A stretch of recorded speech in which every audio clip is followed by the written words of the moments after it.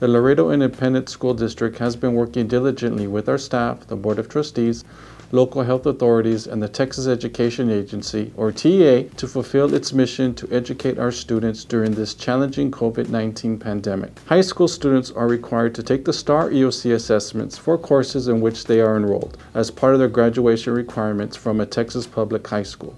LISD is expecting students to show up in person and take their exams at school. Reminder that students taking English 1, English 2, Algebra 1, Biology, and U.S. History will be taking the EOC exams in December.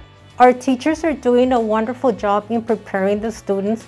All classrooms are going to be pre-sanitized, and then we're going to have desk shields. We're also going to have sanitizer so students can sanitize their hands constantly. After the test, we're also going to sanitize again the room so we have the safest possible environment.